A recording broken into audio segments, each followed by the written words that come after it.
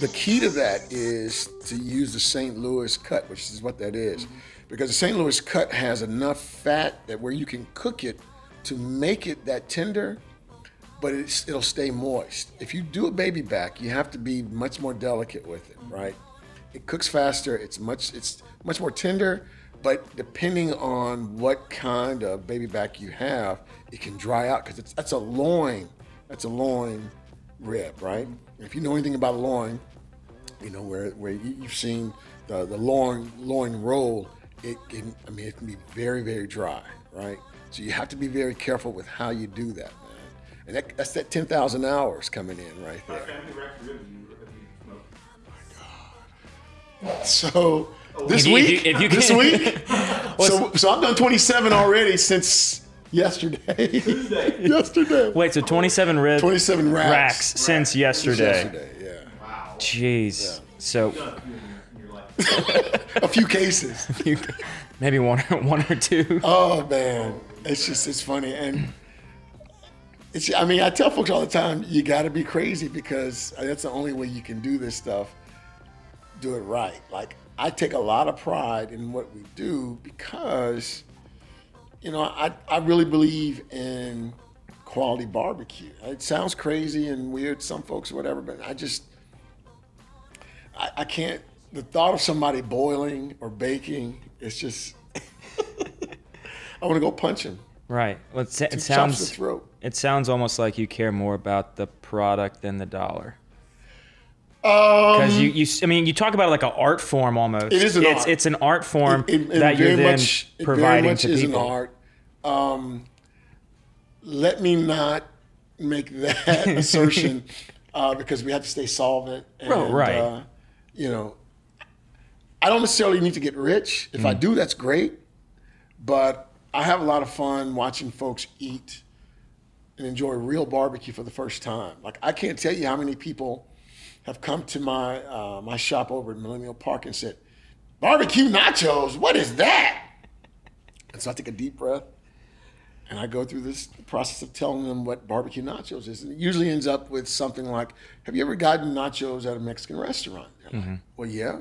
"Well, what do you have on there?" And they start naming the stuff. And I'm like, okay, take that, all of that, and instead of the ground meat you're used to getting, think about good smoked pulled pork.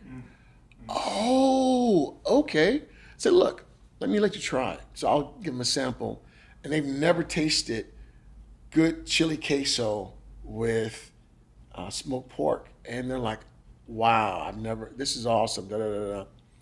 What's also been interesting for me is to understand some of the Baton Rouge palate. So most folks ask for barbecue sauce on their nachos. That's a new one for me. I accommodate folks as they wish, So what would you normally put on nachos? For me, I'd have my queso flavored with hatch green chilies, a little garlic powder, a little onion powder, black pepper, and from there, we'd have sour cream, a little guac, green onions. He walked by with the hands already. Yeah, he's going there for seconds. Oh, yeah. Green onions and tomatoes and black olives. Okay. A little sour cream, if I didn't say that already. Yeah, and then drizzle it with the barbecue sauce for everybody. No, not me. But, but for those that do, absolutely. Absolutely. Oh, Good stuff, hey? man. Holy crap. There's more where that came from. Man, so for those listening already, we've been talking about food for the last few minutes here with Carlos from Memphis Mac. And I'm excited. We've been talking for a while now just about barbecue and the process that he goes with it and his theory behind the art form that is barbecue. So for those that aren't aware or even heard of Memphis Mac, what is Memphis Mac and where are you? Okay, so Memphis Mac is a local startup. We've been in business since February of this year. Closed down temporarily as a result of COVID for about 5 weeks. And during that time, we did Saturday bulk orders for customers. And we did shipping across the country to survive. We've since reopened at our first location over in the industrial corridor right off Chippewa at the corner of Larkspur and Chippewa, right across from the south gates of Exxon. And we are in the process of opening up our second location at Millennial Park on Florida Boulevard, diagonally across from Baton Rouge General. And so we're there now doing pop-ups every day with hopes of our container being finished within the next week or so. Okay. To get us out of the element. So pretty soon you'll be in your container. Yes. Fingers crossed. Right. And Millennial Park is, for those that don't know, what is Millennial Park to you? Yeah, so Millennial Park is, well, for me, it's where I actually go and practice my craft, but it's becoming a destination here in Baton Rouge. When I came to Baton Rouge in 1999, I would have loved to have had a Millennial Park. But that area was, in some ways, very blighted and underdeveloped at the time. Right. It's since been developed by Mr. Curtis Jackson and his son Cameron Jackson. Mm-hmm. Their family has owned that property for some time, and so I was telling you, Curtis and his wife and I, we were all in business school at LSU about 20 years ago, so we've kind of come full circle. Right. But I really see the activities and the artwork that's coming up over there as a catalyst for economic development in the community, as well as, again, a destination for engaging in the community beyond some of the traditional things that we've always done here, football games. And right, right. And I looked at some of the pictures of the concepts and everything that's happening, and it is almost like one of the best COVID-friendly eating arrangements. Oh, absolutely. Because all the seating's outdoors. That's right. And all the tables are well within 6 feet apart. And so they've almost kind of said, hey, what can we do during COVID? And I have no idea if this was their original intention. And when I have them on, we'll talk about it. Sure. But I think I can speak for them and say it was not their original intention, because this was actually conceived a couple of years ago before COVID came about. But it's been an awesome lucky charm to fall into as a result of some of the apprehensions that people have about going and eating out, right? So folks have been able to come there. If they don't want to stay, that's fine. Right. But it's an open air area, and we have right now 3 restaurants there. We've got Jamaica Royal. Okay. We've got Jive Turkey, which is Cameron and Curtis's place, and then we've got Memphis Mac Barbecue. Right. Yeah, and so I think once the containers are finished, the next phase there's going to be a pizza and daiquiri container. We just had a 40-foot container delivered that's being developed as the local bar. Okay. And we've got a couple of other containers that are going to be a salad and fresh vegetable place, and then another one that's going to be a bakery or something. So you're going to get like a full circle. You have everything there. The mindset is for you to be able to go there and to shop at one of a number of places. To get your food, you don't have to just go to one. Right, and you have the option, like we were talking like with Carl for his, his wife's going the vegan route. She had the options to not. He can go get his pork and enjoy some Memphis Mac ribs. Yeah, and then she can go have whatever else, and everybody else can do the same. Absolutely. Now, full disclosure, she may be able to get some Memphis Mac smoked vegan food too. Ooh, so do tell. Yes. Well, I lived in Pasadena. Twice. I lived there when I was an internal auditor, worked for Avery Dennison, and then I lived there a couple of years ago when I was teaching at USC. And so, California is full of folks that don't like meat. Right. And, one of my students actually admonished me because in class, most of my examples were examples about business and barbecue.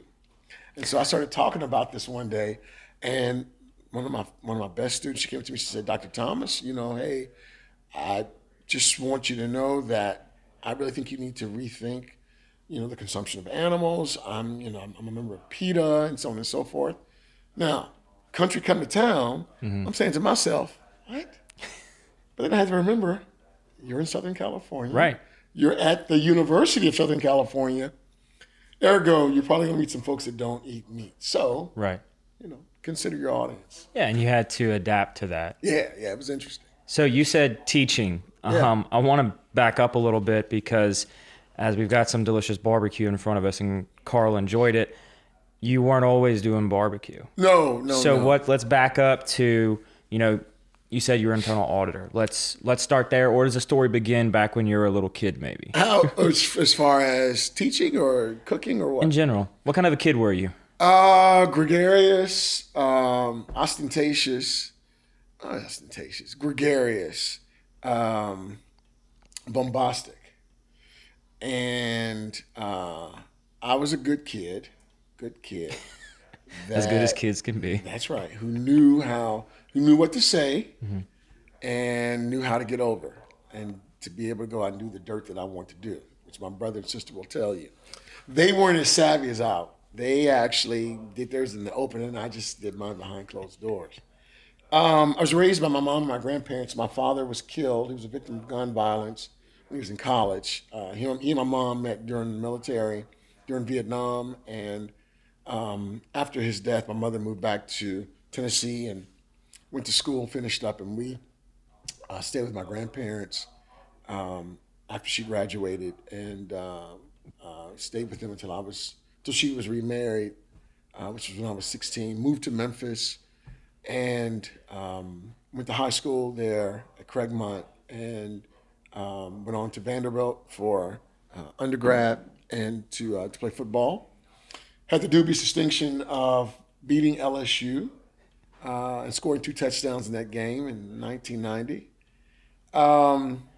And then went on to grad school at Temple and then Memphis State. Later on, went to Tennessee State to do my first doctorate. Got hired to come to LSU to work as the academic advisor for the football team and to teach. And I did my master's at Orso, the business school, right, and went off and worked as an internal auditor for Avery Dennison. Came back to do my doctorate in information systems at LSU and did that. And went and taught at Southern for 11 years. And when I was at LSU, I was teaching also in ISDS, as well as teaching African American Studies courses. Okay. And so that's kind of. So the connection from teaching to barbecue, how do we get there? So barbecue is, in South Louisiana, we boil crawfish and seafood, right? Right. In Memphis, you listen to blues and you smoke meat, man. That's a Saturday afternoon for us. Going out, getting a shoulder, and I say a shoulder, I'm talking about from here all the way down to the hock, right? So, not this stuff that's already that's pre-cut and everything. Yeah, nah. Shit, we can take the whole thing. You get everything except the hoof, and you cook that sucker, you smoke it, and you tend it, as we say. Mm-hmm. And what does tend mean? Tend means you're there making sure that fire is hot enough. There are no thermometers. There's none of that shit. You actually are there looking at the fire. You're looking at the smoke, and you're determining how much smoke is actually getting on there and what kind of smoke. So if it's a white smoke, that's grease, which can be flavorful. But what you want is a gray and blue smoke, which that's going to be good, clean smoke coming from whatever wood you're using to smoke, man. Mm-hmm. Yeah. And you don't want the velocity to be too high, too fast. You want it should be easing out, which means that you've got a good low fire and you're getting a lot of combustion on that meat, man. So it's a low smoke.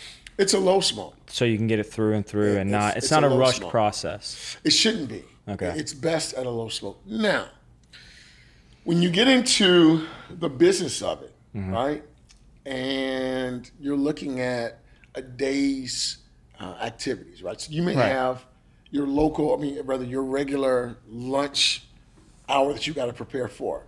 But then, say, Turner Industries or Exxon calls and says, hey, we want 50 plates of ribs and chicken, so on and so forth, da-da-da-da-da. You got to discern at that point, okay, what do I have that's cooked? What else do I need to cook? And how much time do I need to prepare it, right? Right. So at our Larkspur location, we're up every morning, 5 o'clock, smoking.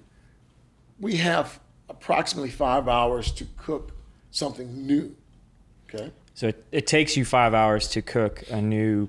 To cook something new. Now, the question is it done? So, if we don't have enough brisket on hand, you take a hit. You say, "Hey guys, we can't meet that. Can we offer something else?" Brisket, as you know, Takes a long time. if you're doing it right, right, you shouldn't have to do this when you're eating brisket. Brisket should be something that should be as tender as ground beef if you're cooking it the right way. But you can't do that in 5 hours. You can get enough smoke on it in 5 hours, but you don't want to serve that, right? It's Right. not tender the way it needs to be. You can get away with pulled pork if it's sliced thinly. I say thinly, about this thin, and you actually know how to work the fire to get enough heat on it after you smoke it. Chicken, you're fine. Baby back ribs, you're fine. Spare ribs, depends on how big they are, right? So 5 hours, you're pushing it. Sausage, yeah, you're good. You're good on that. Right. So it really depends on what it is that you're trying to get out there. Lamb chops, you're fine. So like from a business standpoint, how do you kind of plan your day knowing you got something that could take up to 8-10 hours to cook? How do you judge, or do you just cook and you run out when you run out? Well, it's a little bit of both, right? So that IS degree was coupled with a DS, the decision sciences, right? So we had to learn stats, we had to learn probability, so on and so forth. We are just now getting to the point where we have enough data to start to project, okay, on Thursdays, this is what our demand looks like over the last 4 or 5 months, and successive days. Do the same sort of analysis. So we actually use some linear programming techniques to actually do projections for what we'll need for that day.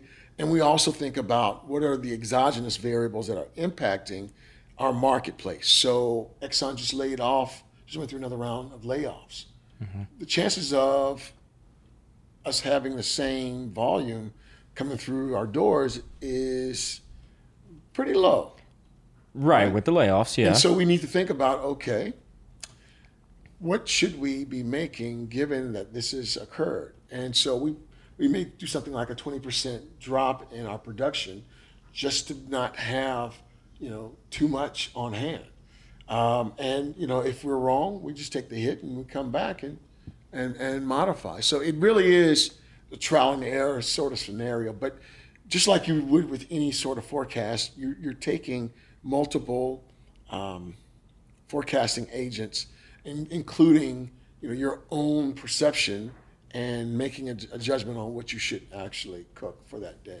Yeah, so I did not realize how much statistics and math went into that side. I thought it was, we do this every now and again. Let's try a little bit more. So I used to have a saying when I used to teach my classes, my quantitative analysis classes at Southern. So there's two types of businesses.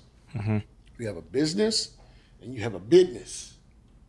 So a business is just out there winging it, saying, hey, I think they like this. No market research or nothing.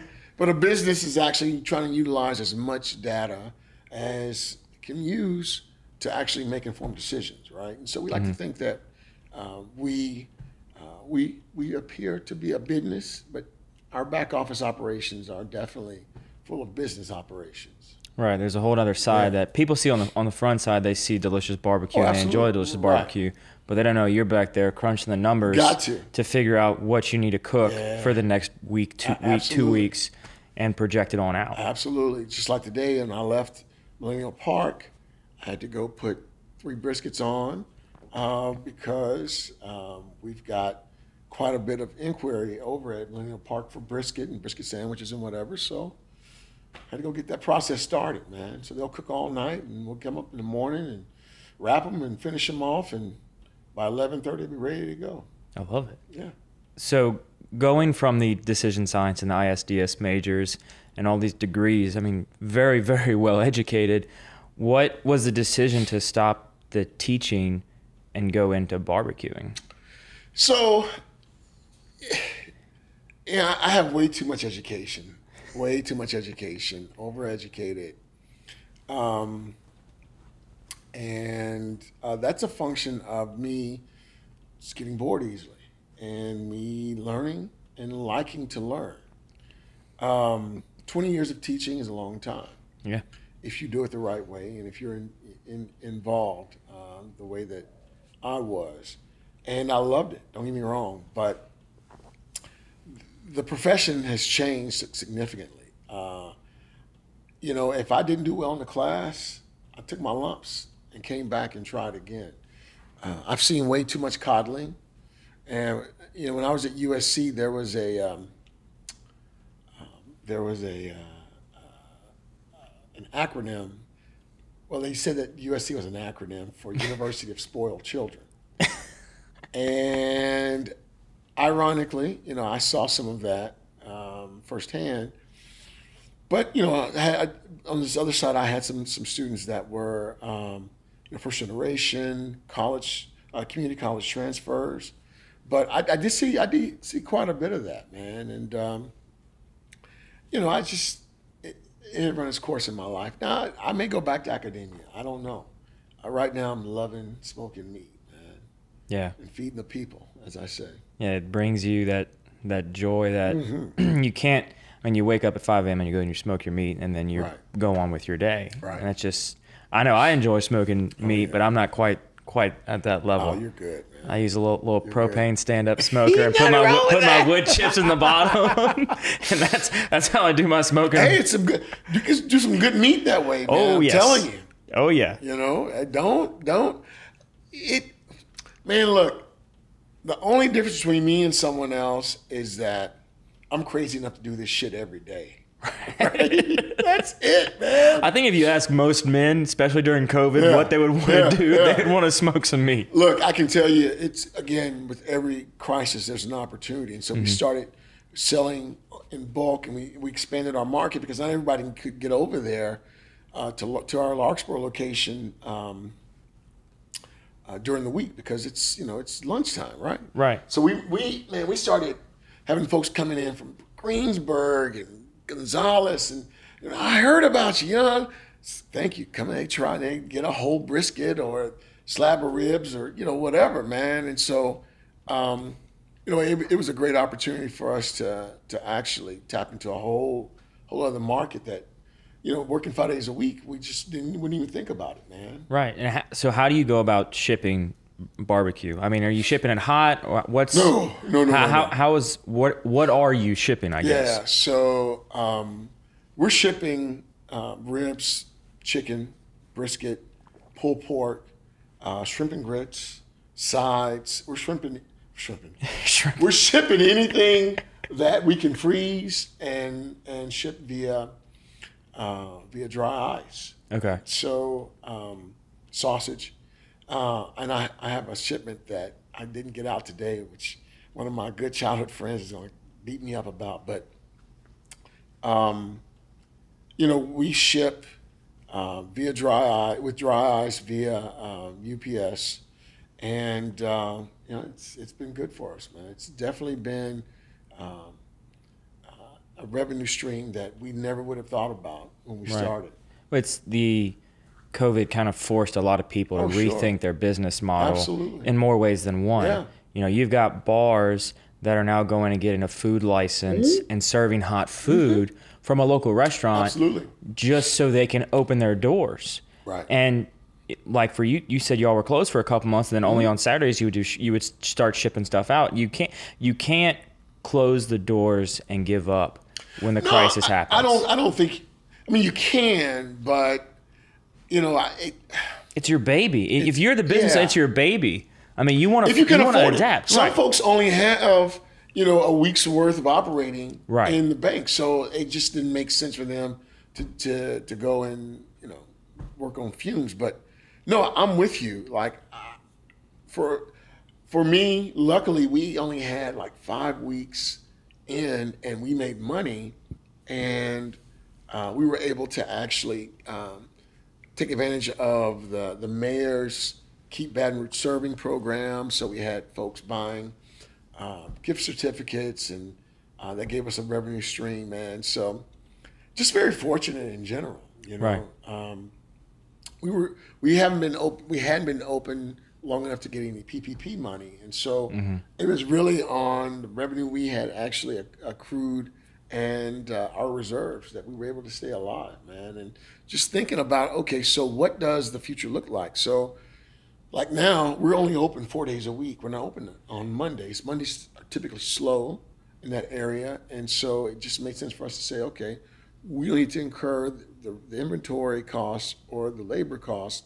We'll do the 4 days a week and go from there. And we've been successful thus far. Yeah, and you've got your crew that's probably appreciative of not having to work Absolutely. every single day. Absolutely, Because they're long hours. Very. To smoke meat, you got to start, like you said, at 5 a.m. But then once y'all close at the end of the day, you got to start prepping for the next day. Absolutely. And so it's You're just, exactly right. It's not a normal 9 to 5, 8-hour shift. It's, you're going to show up and we're going to work until we're done. Yeah. And then we're going to go home Yeah, and repeat. You're going to work the entire time, that's for sure. Right. Yeah. And you have to now to stay afloat. Mm-hmm. And moving into a second location, how do you go about determining when you're ready? Because I hear the second one is always the hardest to open. Opening 3, 4, and 400 is easy. It's going from 1 to 2 can be one of the most challenging steps. So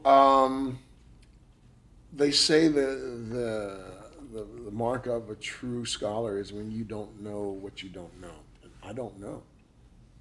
What I can tell you is the last 2 weeks I've spent looking at the market there, doing pop-ups in the elements, rain, hot. 95 Yeah, degrees. oh That's my why God, that's why so we're hot. inside the house today. Right. Want to give them some air conditioning. So I'm learning the market there, and I'm learning the cycles and what the demand looks like. And so this is kind of like a pretest that I'm doing, just so when we open up, I can say, okay, this is what our inventory is going to be because this is what sold and this is what didn't sell. As I was talking to you before we got on air, again,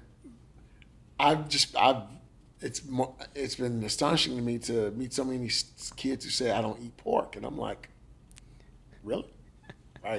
Right. We have crackling and all kinds of shit here. You don't eat pork? Oh, I can kill for some crackling. Don't get me started.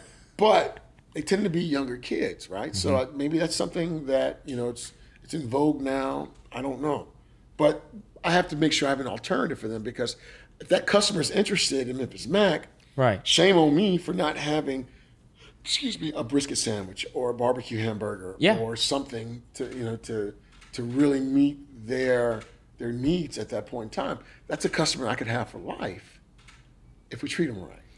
And it's giving them having the diversity in the menu that you're not just cooking you're not cooking one cut of meat, you're not cooking one animal. Right. You've got, your chicken, your sausage, your pork. Absolutely. And you've got a wide array of options that if I come in and I really just want a sausage, some smoked sausage, you're going to have that. Yeah. But then you've also got, when Carl comes in and just says, give me a rack of ribs. Right. Absolutely. And the rub on that is you have to make sure that you have enough, but not too much too often, right? Right. Like so the McRib going in and out. You can't have it all the time. right, no, can't have it all the time. That's right. You got to go have it, build up the hype. That's right. See the sales. As soon as you see that drop off, That's all right, right. we're done. Quit it. Pull it from the menu. You'll see me on Thursdays on social media. We call that Thribs Day, not Thursday. Thribs Day. Thribs Day, right? That's when we run our rib special. Right. And running that rib special gets a lot of traffic in there, which means that you have to forecast, okay, so over the last 4 months, what's our average number of servings that we do on our rib special? Yeah. And you just go from there, man. Right. And it all goes back to the data. Where do we see the most coming in from when we do this? When we Absolutely. do X, what's going to happen? When we do Y, what's going to happen? And it's amazing to have a conversation with you about barbecue being so tied to numbers. Well, it's just, for whatever reason, it's fascinating yeah, to me. sure, I mean, being man. a numbers guy, No, sure. it's, I see it in like a normal scale restaurant for staffing needs, but it's so much to, okay, how much do we need to start rubbing the night before and prepping the night before for the next day based upon what we're going to do. And we're going to throw in a special on social media that normally gets X number of hits. Sure. And it's knowledge of numbers is power. Your point of sale system becomes really the nervous system of your operations, right? Mm-hmm. Even to the point of knowing, okay, so at what are the hours that we have the highest traffic through here? That allows you to start thinking about your staffing, right? Mm-hmm. Everybody didn't need to be there at the same time, right?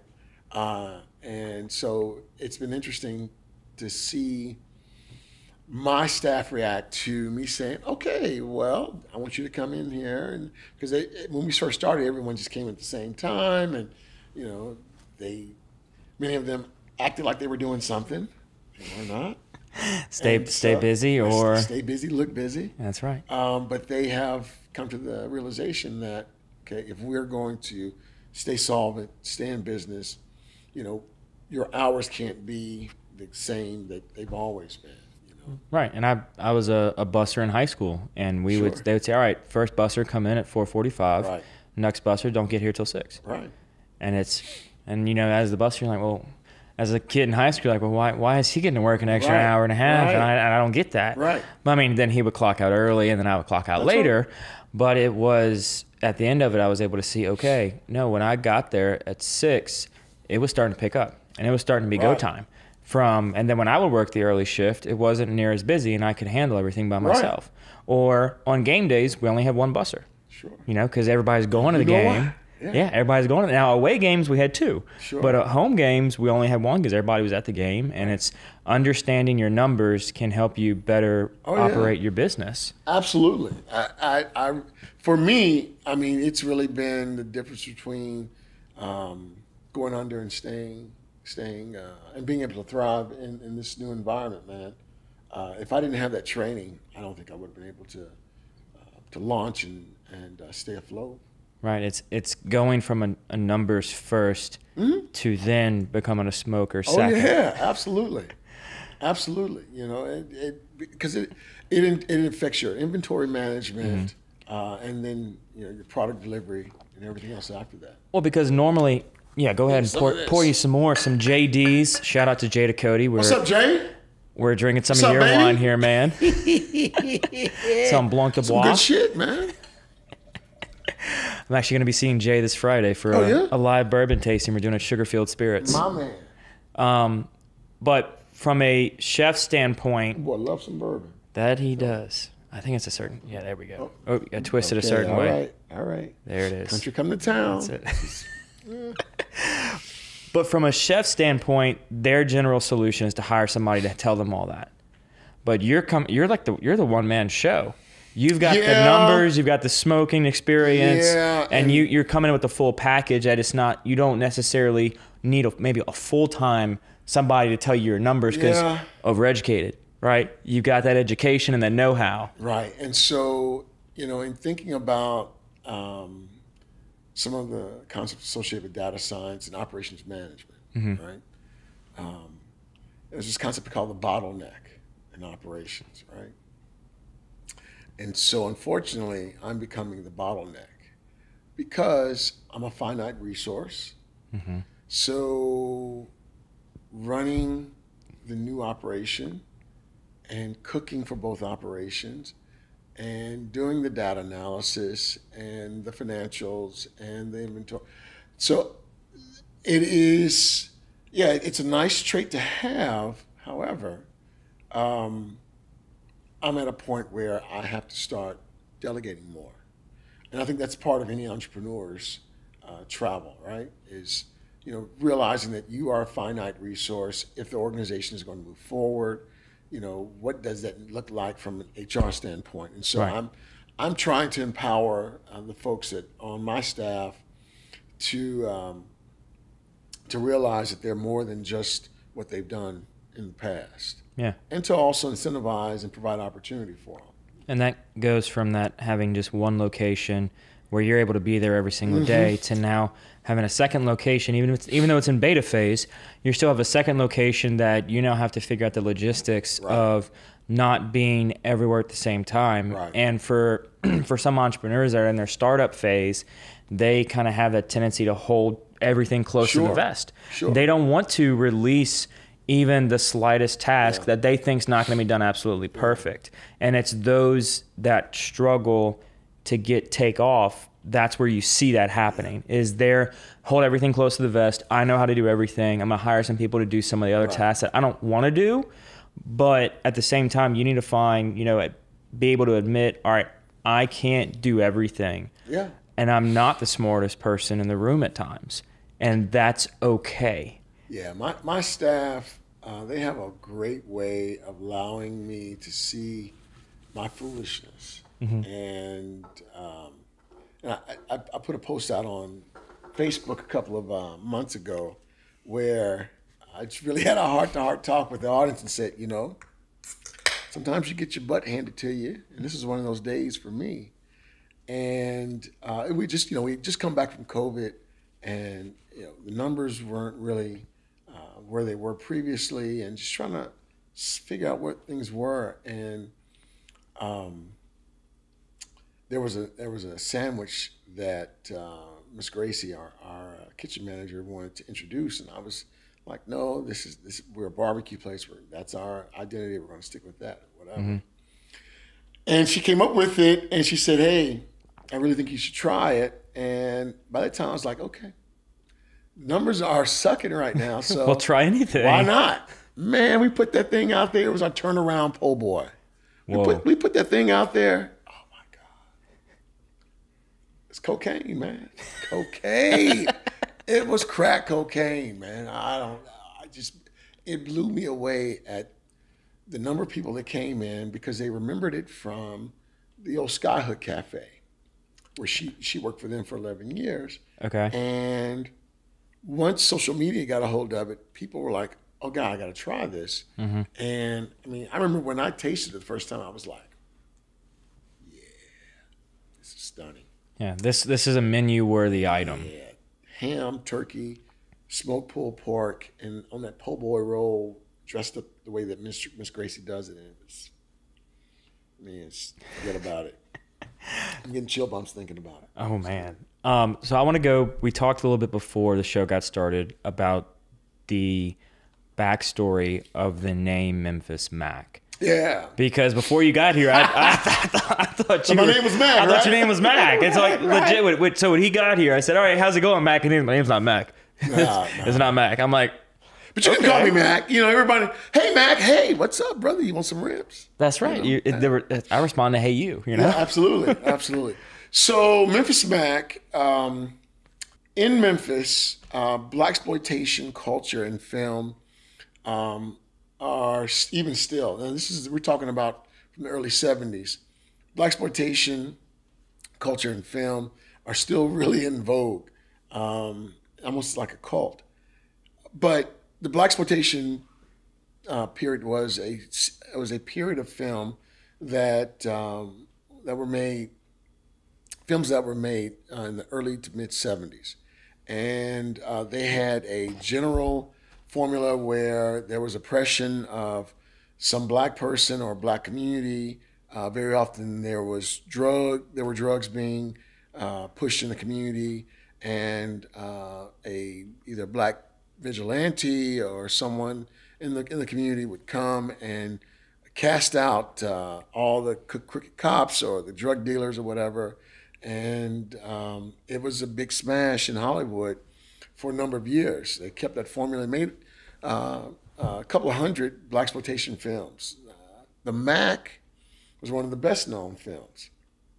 And so I've been in barbershops where men who were functionally illiterate could recite almost half of the dialogue of this movie because they had watched it so much and had emulated the characters, right?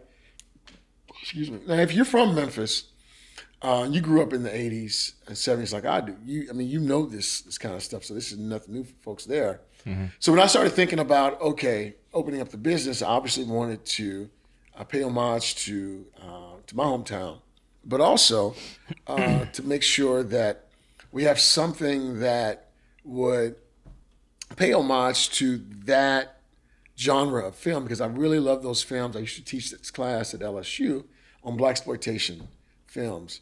And I got with a local artist, Tiffany Sewell, who's done a lot of artwork here around town, and she actually designed our logo.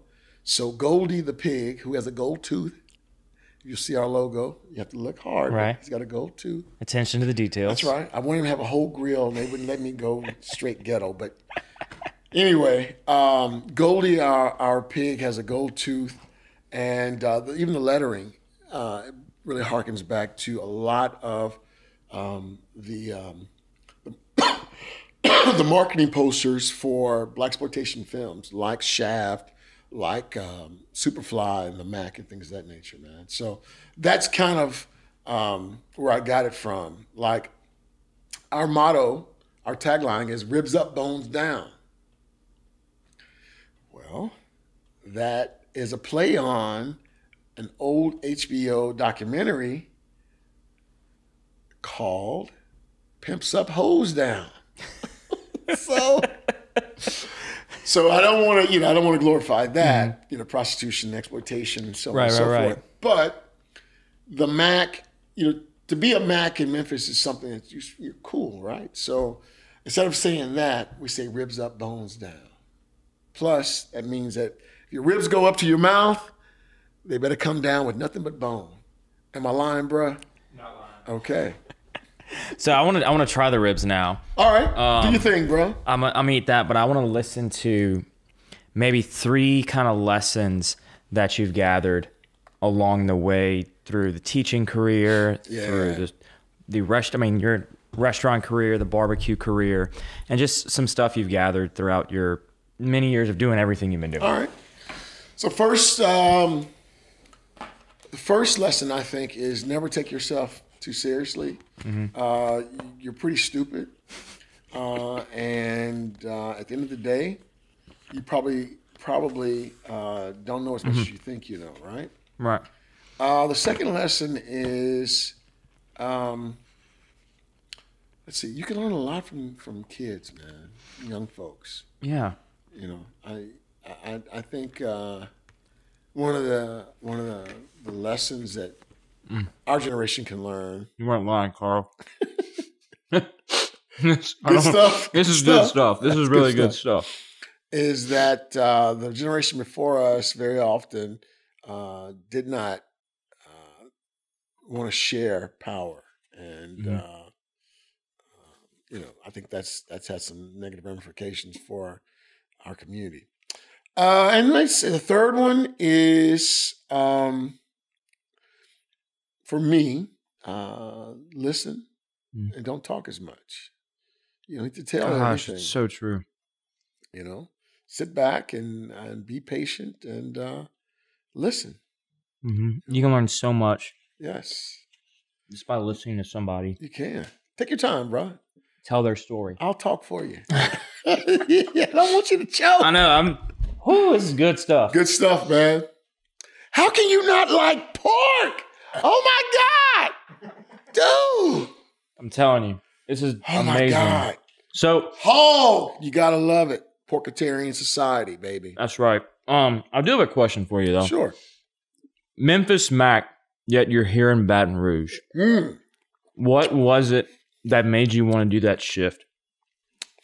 So, you'll notice when you see our full logo, it says Memphis Mac, Louisiana Barbecue. So, Memphis Mac, Memphis barbecue, ribs specifically, known for the dry rub, right? The dry rub really is an amalgamation of Mediterranean spices. We had a lot of Greek immigrants come to Memphis, and They kind of started doing that and kind of popularized that. So good. Good stuff, man. But the Baton Rouge palate is a sweet palate, right?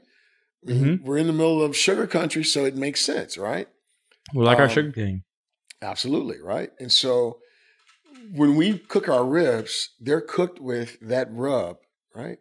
But they're finished with brown sugar and molasses. Okay. So that's why we call it Louisiana barbecue. Like most things in Louisiana, it's a synchronized product. It's not pure Memphis. It's got that sweet tinge to it, and that's the Baton Rouge, Louisiana kind of addition to what I would normally make when it comes to barbecue ribs. Now, my brisket, most folks around here, they do it, Dalmatian, salt and pepper, right? Right. And my mindset is, wait, we have all of these spices and all y'all want to use is salt and pepper? No. Louisiana, we put garlic powder and onion powder and everything else. I even use cumin in my rub for my brisket, right? So it really is, to me, Louisiana just kicks everything else up, to me, that's part of the fact that we don't have what I call a waspy society. We have tinges of waspiness, but for the most part, I mean, we're just wide open to do what the hell we want to do around here, man. That's true. Texas is a little more conservative. They all go with the salt and pepper thing. If you can put some more spices on there, why wouldn't you want to do that, man? Yeah, we like to mix it up here, bruh. We like to eat a turtle soup. Hello, with a little sherry on it. I remember the first time I tasted Tony Chachere's. Mm-hmm. I was like, "What is this? Oh my God, what is this?"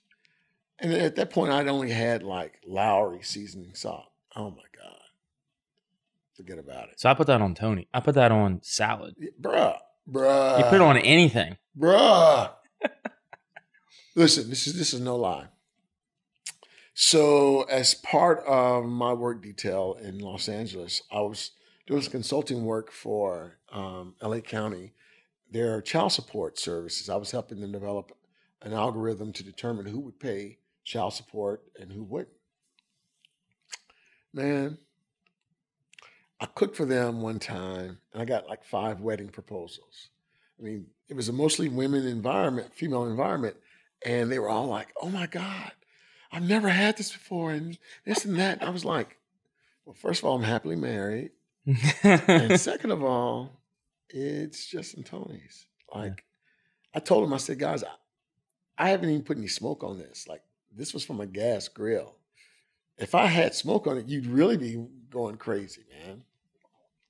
But to say all that to say this, man, is that I know that South Louisianians don't really realize how highly revered our cuisine is, how we are perceived in such a positive manner outside of South Louisiana. Now, we know we're ratchet and we got some stuff going on. That's right. We're from Louisiana. Yeah. We know we're last in all the economic indicators, quality of life, whatever.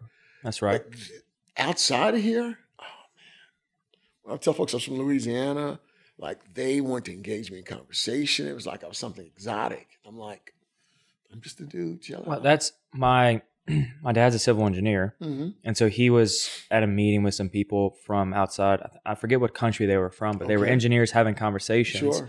And he was talking about where he lived. And my parents live out in Sunshine, Louisiana we live on a plantation right on the river. Yeah. And they said, wait, the Mississippi River. And my dad was like, yeah. And he was like, you've seen it? He was like, seen it?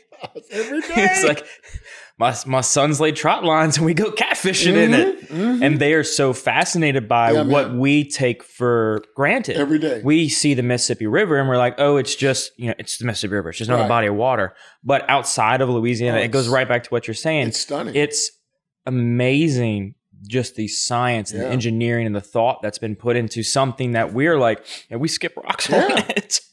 I told Jay, and I've been on his show a couple of times. Every time I go on this show, Jay Ducote, I tell him, I said, man, My wish is for every Louisianian to spend a month outside of Louisiana seeing and appreciating what we have here and understanding and seeing how people really revere us much more so than what we revere ourselves, man. Right. And it's we have sometimes we think of where we want to go, and college students want to go to a big city or something. Right. But outside of that, an everyday way of life, not many people I talk to say, yeah, man, I wish I lived my life like in somebody in Minnesota. Sure. Right. You know? Right. But then when you go up there, it's like you said, they spark up conversation. There's so many questions they have for us that when they ask them to us, we sit back and we have to think a little bit. We're like, wait, do we really do this? Now, what's funny to me is how different my palate has changed since being here and since marrying my wife, who's from Lafayette, which is different from Baton Rouge. And I had no idea. I thought, okay, Louisiana is like Baton Rouge. No. Nope. Lafayette was a whole different world. And I didn't know what the hell anybody was saying because I could understand them. Yeah, man. I mean, the microcultures here blow me away. Even still, having been here 20 years, it still fascinates me that you can have different neighborhoods and the accent and the attitudes and the whole worldview is just completely different, man. Right. It's fascinating. Oh yeah. So I'm gonna throw in a question for Carl. Sure. What are 3 grilling / smoking tips that you've learned over the years that will take an average smoker / griller like Carl and myself and bring us to the next level using his Traeger grill and my regular propane stand-up smoker? Okay. Seasoned chicken at least a day before. He's typing this out, everybody. It makes, in my opinion, it makes all the difference when you're cooking chicken. When you're cooking your brisket, always finish it with the fat cap up. Okay. I smoke my briskets with the lean side up for 3 hours, and I finish it with the cap side. We season it with the fat cap on top, and it's just going to tenderize it and make it very flavorful. Let's see. Let's see what's the other one. Don't think you have to buy a fancy $1,000 device to actually get good barbecue. Barbecue is a couple of things: seasoning, understanding your fire, and timing. Right? It's all it is. So if you know what you're doing, you can take a trash can and a grate from your oven and make some of the best barbecue in the world. You have to understand the dynamic between the distance between the fire and the meat, the seasoning, smoke, and so on and so forth. And so don't overdo it. Just keep it as simple as possible, and have fun doing it, man. Yeah. Have fun doing it. I love doing a Boston butt. I'll smoke it for several hours, but then I'll take it off the pit, wrap in aluminum foil, and then stick it in an ice chest. There it is. And let it sit for an hour and a half, 2 hours. I did it for That's a wrap. I did it for a buddy of mine's wedding. No pun intended. That's right. And he was like, okay, I want you to do whatever you want. I'm like, all right, got it. I'm gonna smoke a Boston butt. I'm gonna do pulled pork. And it was the first one I ever did. And I go to pull it out. I pull it out the ice chest, and I put it on my cutting board and open it up, and just steam comes off. Oh yeah. And they all just flock around the table. And I grab the bone, and it just slides right. I was like, exactly all what right, you want. I'm done. It's good. So this is what I want you to do the next time. I want you to go to Costco or wherever, get you a boneless. I go to Rouse's, shop local only. Love Rouse's. Love Rouse's. Man, they have great, to be a local store, they have such great variety. I want to try out Iverstein Farms. Okay, so why, you ever been to Galen's Job? I have not. Don't hate me, people. I have not been there yet. Bruh. I need to go. Okay, let's see. How many words is that? 3 words. Green onion sausage. Just go with it. Trust me. I love me some green onion sausage. Shit. We make deer and wild pork green onion sausage between with my dad. That's what we do after deer season. We'll get some wild hogs that we'll harvest, and we'll get some deer, and we'll blend that together, make some green onion sausage. Oh my gosh! Listen, his green onion sausage is the best I've ever had. Stunning.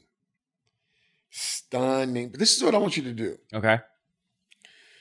Get you a boneless butt. And I want you to, it's already kind of filleted or whatever. I want you to cut down that money muscle, okay? And make it a little flatter.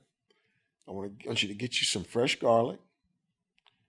Get your pestle or blender or whatever. Put that fresh garlic in there with some olive oil, a little bit of red wine vinegar, salt, pepper. And I want you to take that and pour that on the inside of it, all right? And I want you to roll it up, smoke it, then do exactly what you did. Put it in, wrap it up, put it in that cooler, let it steam, and tenderize. Then I want you to take it out, put it in the fridge for a day. Okay. Let it congeal, all right? Unwrap it. Then I want you to slice that bad boy against the grain and get you some po' boy bread. Oh. And make you some po' boys with that. I see where this is going. Stunning! I see where this is going. Stunning smoked garlicky goodness, man. Gosh. I know what I'm doing next with the butt then. So for to start wrapping up, to wrap up. Oh, is it time to go? It's time. We've been here a while, and we could talk I need to barbecue. go sleep. Shit, I got to get up in the morning. That's right. I got to get you up so you can make some beautiful barbecue. Yes, indeed. Final question for you is, what can I do to help you? Hey, folks, y'all come out to Memphis Mac. Come see us at one of our locations. We're at Millennial Park. We're at Larkspur Avenue at the corner of Chippewa and Larkspur. And come see us. Come patronize us. Tell your friends. And come often. And what are the days at Mark's? Location A and location B. So our location, our Larkspur location, we are open from 10:30 to 2:30, Tuesday through Friday, and then our Millennial Park operation, we are open Monday through Saturday from 11:30 until. And when we get our container built out, we'll close around 8 o'clock every night. Okay, so that's a longer hours of operation. Longer hours of operation, yeah. And so people can come and get their Mac on. Mac on. That's right. We do catering. Okay. We definitely do catering, and we are delivering via waiter. So, hey, come see us. I love it. Yeah, man. I need to get some for like my whole office. Sure. Feed everybody. Let us know.